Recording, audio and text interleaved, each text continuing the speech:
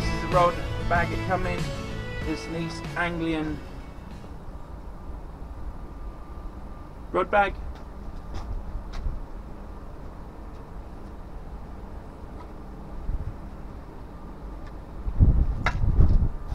Here's the first section. Very tiny.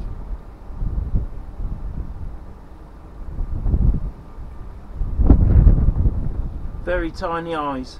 It's a bluey green. It looks green, but if you catch it on the side of the rod, it's bluey green. And it's virtually brand new, or even though it's old. The end, I believe it's hollow all the way, and it's a fiberglass.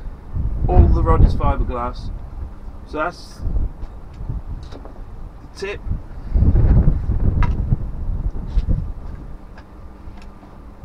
Here's the second piece. Small eyes again, as you can see. Bluey green metallic. It's lovely, absolutely beautiful rod. Is it hollow all the way? Yep, hollow all the way through. You can see through it.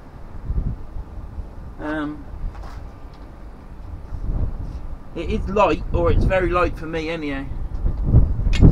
This wind's picking up.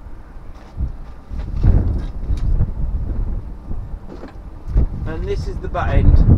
Again, a small eye at the bottom. So obviously it's not sea rod. East Anglian Rod Company made sea and freshwater. I've only ever seen sea rods, because that's all I've had. But there we go. If you can focus on that.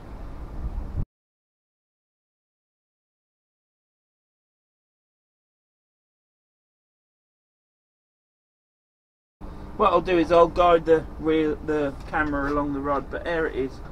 Beautiful cork. It's like brand new. Aluminium slider things for your reel, and butt cap, which is hardly any scratches on it at all. On it it's Qualtac, which all my rods say that, but it's East Anglian Rod Company, and it says tipster 13 foot. So let me put the butt cap on.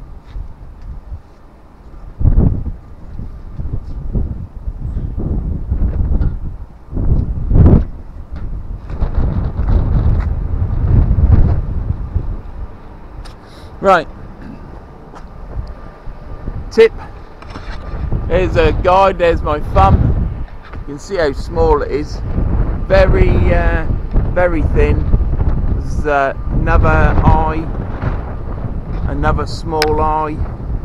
I'm not going to keep saying there's another small eye, but there's another one.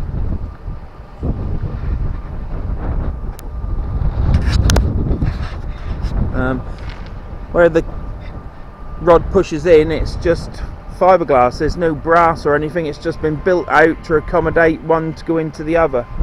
Lovely whippings. Again, small. This one here, the one there, the reel, has got a liner on it. Again, here you can see the one section goes into the other, and it's just fiberglass where it's just expanded out. There's not hardly any marks on it. Again, here we go for, it says tipster 13 foot, and it's an East Anglian rod, Qualtac. And there's the cork.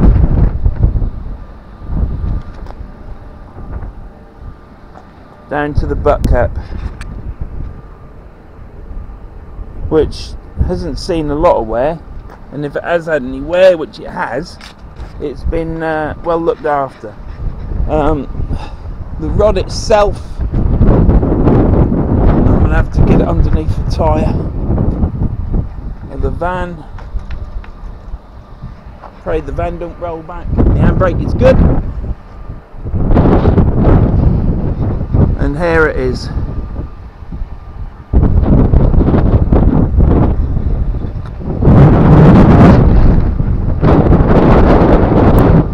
That's the tipster. I don't know what it's for, that's why I'm asking you.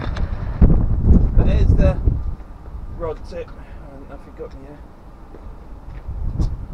here. Somebody's had a wee in the middle of the bloody bay, which isn't very pleasant. So, put that in there, push it in there.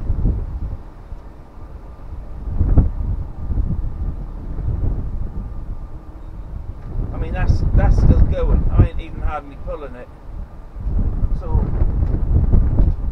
So, like you say in one of the comments, I don't think it is a sea rod. I was just hoping it was a sea rod, but it is a 13-foot tipster. I never knew freshwater rods were so long. What on earth would they use a rod this long for?